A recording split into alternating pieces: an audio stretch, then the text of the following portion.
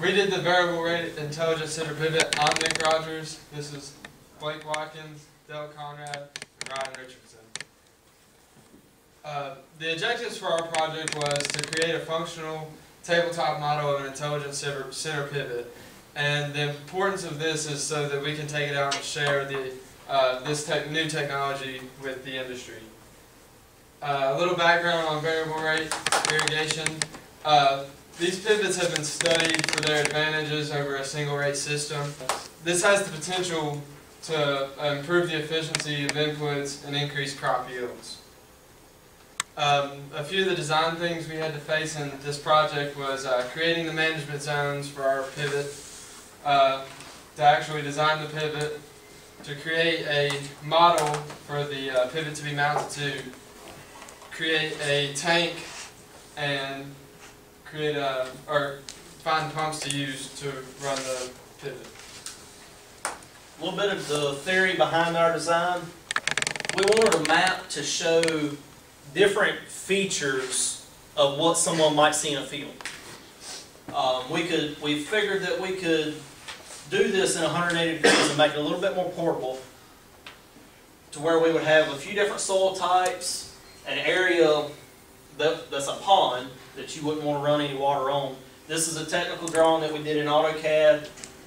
These are the ANSI symbols for sand, clay, and this is a swamp. We call it our boggy condition. And the blue is just a solid hatch. As you move through each section, the nozzles will cut off and on corresponding with where it is on the map. And this is done by our PLC, and we actually have a switch plate that y'all will see whenever we demonstrate. And it clicks 3 micro switches to tell the PLC exactly where it is on the map. This is another technical drawing that we just drew up of our pivot design we kind of wanted to run at. We hit it pretty close. From this side, this is the front of it if the pivot were out 90 degrees from the back. That would be about 11 inches tall and approximately 10 inches from center of the wheel to center of the wheel. Here's another one, and the big thing that we want you to look at on this drawing is the slope that we have. This is part of our recirculation system so that you don't have to continue to add water and water doesn't pull on top of the surface. We wanted it to drain straight back to the tank. This is the top view, and this just shows again about how wide it is and about how long from the base of the pivot. And one thing too that we had to look at was the spacing from here, from the base of the pivot to the edge of the board. If we brought it to the edge of this board, our pivot would actually only come out to about a 60-degree angle. So our map wouldn't be right. And the farther you went out, it would get more rotation on it, and it would go a full 180. But we ran into the problem of it would go off the edge of the board, and we couldn't deal with that because we wanted it to fit through a 36-inch door. Alright, so just after all our design and everything was done, this is just a final kind of sum up of the results that we came up with. We do have a fully functional model of a variable rate center pivot. We made it mobile, mounted it onto a cart, so Dr. Hahn or whoever's going to use this thing can wheel it around easily to whatever trade show or event class they're teaching, whatever they want to take it to. Like I said, it's being used as a teaching aid, and hopefully taking field days, possibly even multi at the Ag Expo. This is just a big summary, like an overall picture of what we got. Here you can see this area here is a sandy area. The next kind of brown color is our bog area with our pond here. And everything is sloped down to this corner where there's a funnel where our tank is mounted inside this box. So everything recirculates while the pivot is running. And that's just an upscale or up close look at the pivot. Here you can see the micro switches and the switch plate that give us our inputs for the PLC to tell exactly where the pivot is. You can see the drive motors that we selected for the design. And it's kind of hard to see here, but this is actually a blinking LED to simulate a GPS receiver like it would be on a full-scale pivot. And this is just inside the tank. This is the PLC that we ended up using, and the relays to reverse the motors. Okay, for our design, we had to have some way to contain all of the pumps and tanks and all that, and PLC and controls. So what we did, we built the box, and like Bill and Blake said, we had to build it so we had a low corner so we can have adequate water drainage once the pumps and all that run and operate. So you can see vaguely here, we've got our tank in here, and we've got our pumps in here mounted in the tank. All that's self-contained here. We've got a little bit of wiring that comes across. The PLC power supply is up in here, and the PLC controller is right there to operate all of it. Right now, we've kind of estimated budget was about $2,000, and we ended up spending roughly about $2,500 on materials. For the labor and fringe benefits, we've averaged out about $9,400 in cost. So the total cost on it was roughly about $11,900. The future works that we're possibly looking at is some of the pump designs as far as maybe what type pump would work better with the low voltage application. That was some of the problems that we run into.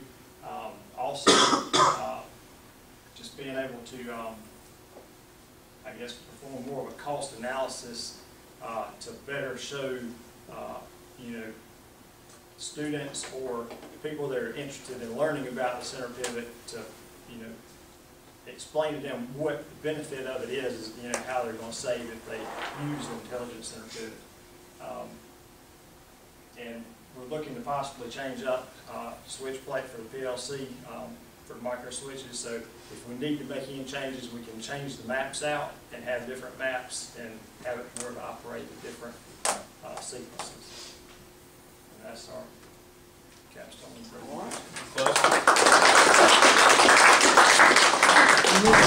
So this is the variable rate center pivot model, which will demonstrate to y'all how it actually works at various water rate throughout the field. If you look right here, it's kind of hard to see from the glare of the lights, but this area in particular here is a sandy area. Obviously water leaches through sand a lot quicker, so the rest of the pivot will actually slow down, and what's over the sandy area will get a full flow of water, while what's outside the sandy area will get less flow of water. That way it's uniform across everything because of what will leach out to the sand. If you look over the brown area there is our boggy or low-lying area, where we'll reduce the rate again, not to overwater the already soggy area. And that greenish blue place back there is our pond, and just kind of ignore where the water's leaking through elimination at. We're going to fix that. They just for elimination. But here you see everything. There's a uniform soil type here, so everything's the same that's going through. Watch the end go to. And this LED light flashing here is simulating our GPS receiver, sending and receiving signals.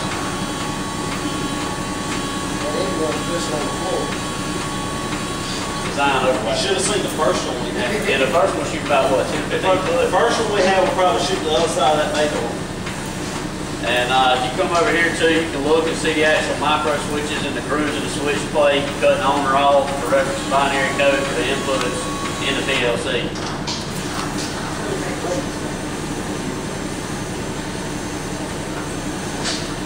And getting over across the pond, those outer two nozzles will cut off.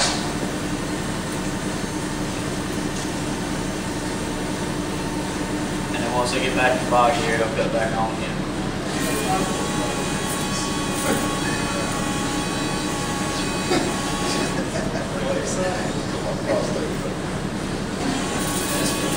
And then it reverses when the relay's inside and cycles back through.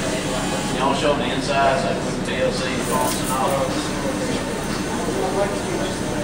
Yeah, I don't know if y'all noticed, but the center section, the wheels aren't actually running, and I ran into a problem there of having a fixed pivot on two separate planes to get the water to drain down into the funnel there to recirculate.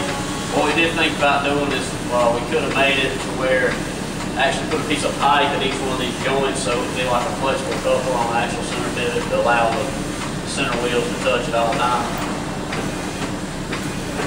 And when this thing cycles back around, y'all can go and have it on. So we'll open up the box and let you see the tank we actually built. We can custom fabricate the tank from lead sand and acrylic cement to house our pumps.